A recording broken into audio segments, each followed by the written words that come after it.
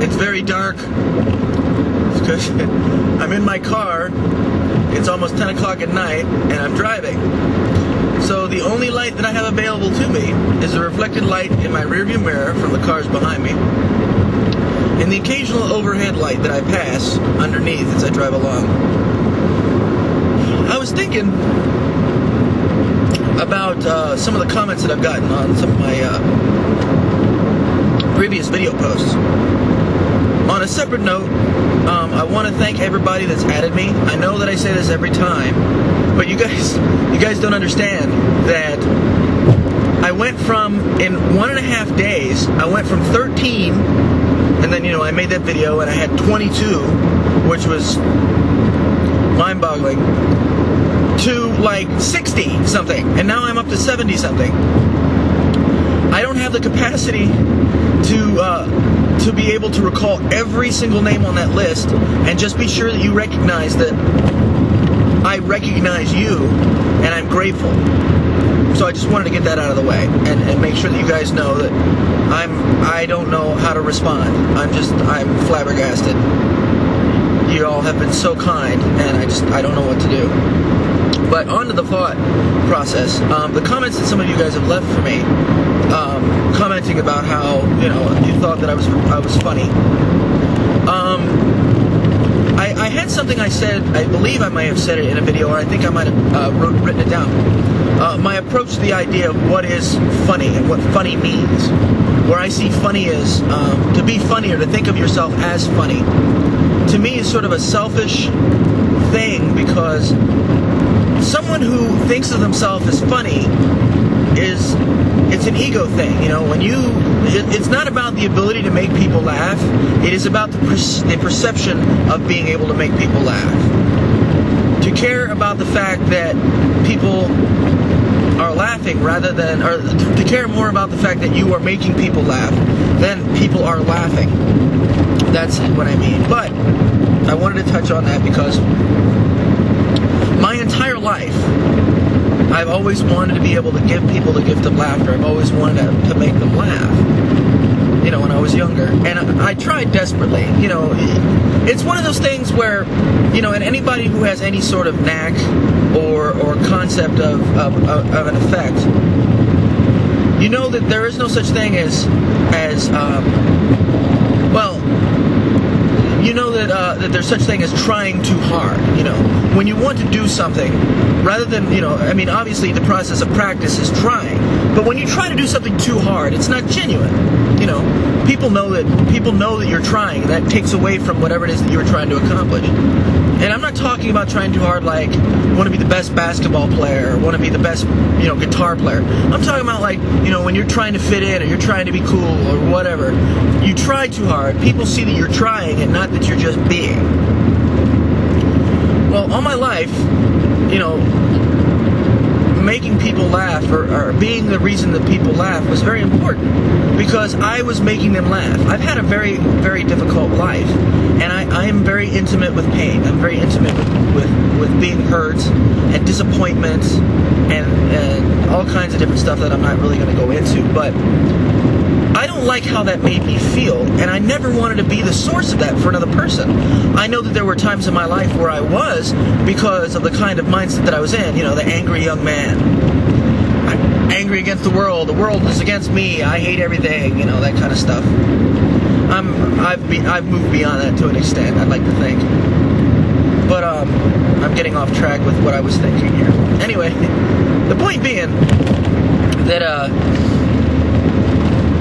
you know, I can remember always wanting to make people laugh, and it brought back a thought of something that I had done many, many years ago, and I wanted to share this little anecdote with y'all.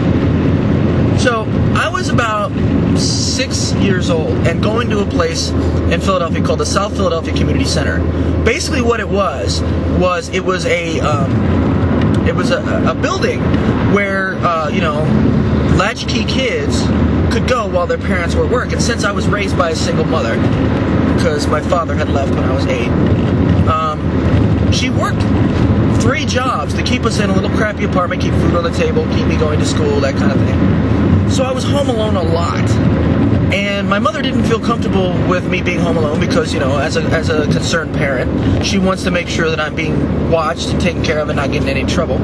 So she would send me to this place called the South Philadelphia Community Center, which was located on Broad Street, for those of you that are actually been to South Philly. And that's where I got first introduced to acting. I was an actor. I haven't pursued acting in a long, long time because I've gotten disgusted with Hollywood. And my experience with theater actors is not very pretty. Theater actors tend to also be musical actors, and don't even get me started on the difference between an actor and a musical actor. Let's just say that if you were to take away a musical actor's ego, you'd probably be left with a pair of shoes. Anyway,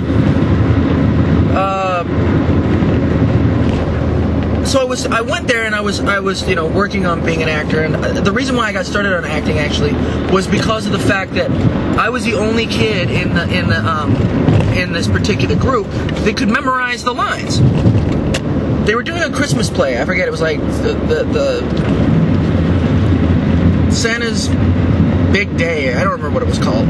But because I could remember the lines, I earned the role of what was it? The captain of the toy soldiers. That was my first role. And that's a completely different story altogether about what happened with that. But it was very traumatizing to me because perception-wise,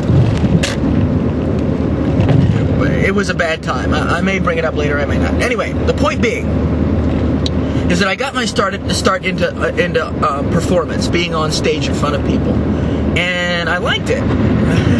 So one year, and let me just once again remind you all that I was 6 years old. 1 year they had and 1 year, so I guess, you know, sometime there. I say 1 year because it's a time reference. They had a talent show. They were having a talent show. I was about 6 or 7. Yeah, that's right.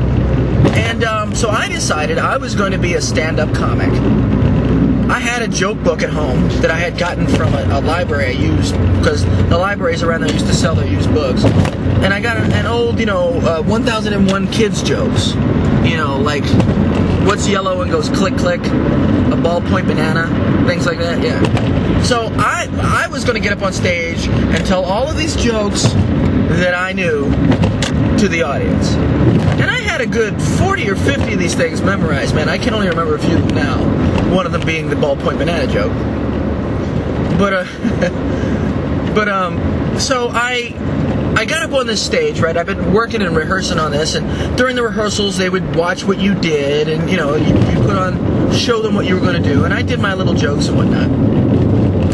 Then came time for the actual show itself. And I was ready. I was ready for the prime time, man. This exercise and practice was going to pay off. I was going to knock them dead.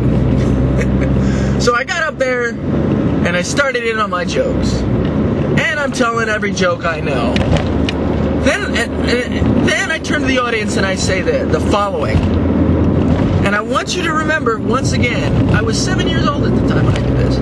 I turned to the audience and I said, "Hey everybody, I hope you're all having a good time today. Is everybody having a good time?" And they were like, "Yeah," you know. I'm a kid on stage, they're being nice. So everybody, you know, you guys are having fun? Everybody's having fun? Yeah. I said, "Okay. So how many people of you out there are Irish?" And they said, and a bunch of people, "Yeah, we're Irish." And I said, "Isn't it great to be Irish? I mean, isn't it wonderful? It's just absolutely fabulous to be Irish." And they all, you know, then people said, "Yeah." And I said, "I wouldn't know, I'm Italian." Needless to say, I got pulled off the stage. Like, two of the counselors jumped up onto the stage and pulled me off the stage. So, I think that was my Lenny Bruce moment for someone so young. And needless to say, my sense of humor has not gotten any more acceptable since then. So there you go, a little look into my life and the history of the kind of person that I am, seen through the eyes of somebody whose face you can't really see due to the bad traffic conditions. So that's it. There you go.